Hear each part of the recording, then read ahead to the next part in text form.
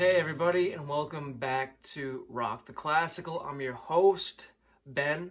I hope you recognize me. I did get a haircut, and if you ask me, I think it looks pretty dashing. I also got some green tea here. This is called Passion Fruit Matcha, and it's by Yogi. And I got my buddy Buddha. He's lighting up a storm here, and then I got Carnival Cake Candle. We're going to dive right into Czerny. I hope you guys did your practicing. We're going to be working on exercises 1 through 3. Let's head to the sheet music and let's iron out any things that could be an issue.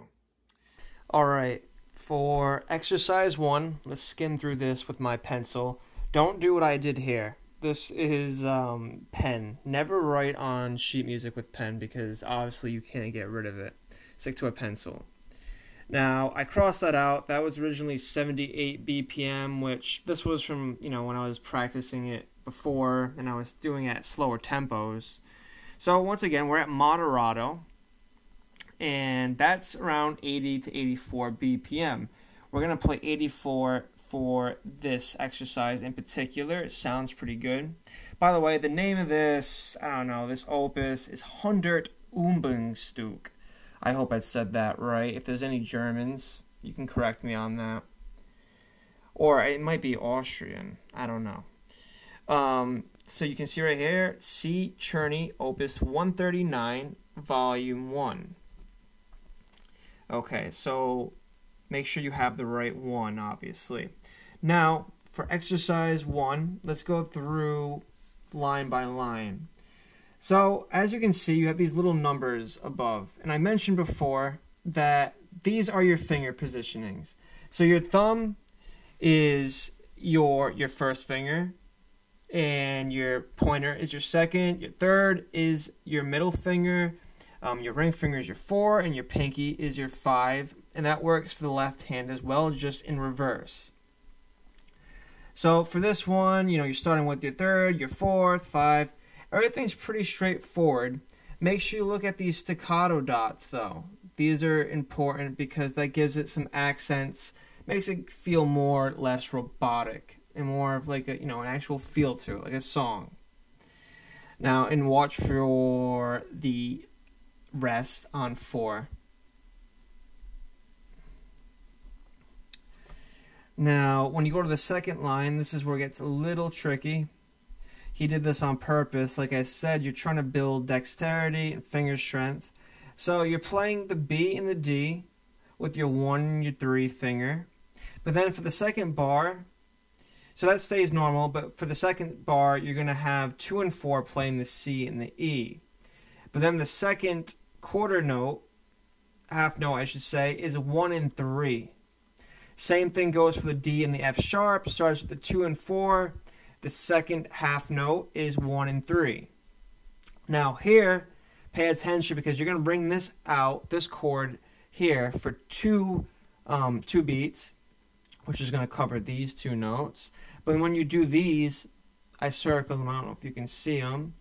It's kind of like a little mini solo. There's no sound here, so the F and the G are by itself. And then here, you have a 2 and 3. This is the main melody from up here. But you're starting on your second finger instead of your third. So it's a different positioning. It's a little tricky, but once you get it, you'll have it. And then the same thing, it ends the same way. And just watch out for that rest at the end on the 4th beat. Okay, so now for exercise 2. This is a Allegretto. We're going to play this at 100 BPM. The big thing about this one is staccatos. These little dots are staccatos. So make sure you pay attention to those. The the trickiest thing about this piece in particular is actually the quickness of the chords, your left-hand chords. Especially this one. You got to be prepared for these, because these notes are moving quickly, and you have, simple half notes, which is not a big deal, but you want to land on each, you want the chord to ring with the corresponding note. You want that to sound right and tight. So Pay attention to that.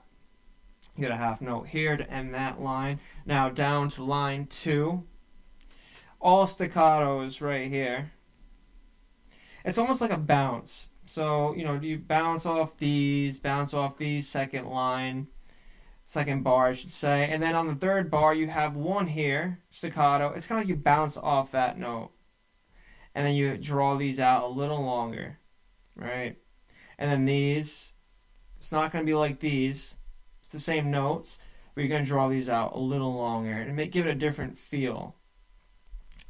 And that's pretty much it for exercise 2. Alright, so for exercise 3, we are back at the tempo moderato. But instead of 84, like the first exercise, we're going to play it at 80 BPM. I think it just sounds a little better, and it's a little easier for beginner people. We don't want to go too quickly, because these eighth notes here move pretty quickly. Down here, I circled it, legato. So these notes, you want to draw them out. You want to make them nice and spacious sounding, right? Like a gentle walk. And there's really not much to say about this. Just make sure when you get down to here, you have the repeat sign. So you're going to come from here, back up to here, come through, then you're going to start here. The F, G, F, G.